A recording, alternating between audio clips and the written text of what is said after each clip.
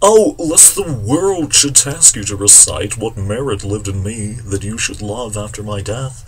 Dear love, forget me quite, for you and me can nothing worthy prove, unless you would devise some virtuous lie to do more for me than mine own desert, and hang more praise upon deceased eye than niggard truth would willingly impart. Oh, lest your true love may seem false in this, that you for love speak well of me untrue, my name be buried where my body is, and live no more to shame nor me nor you.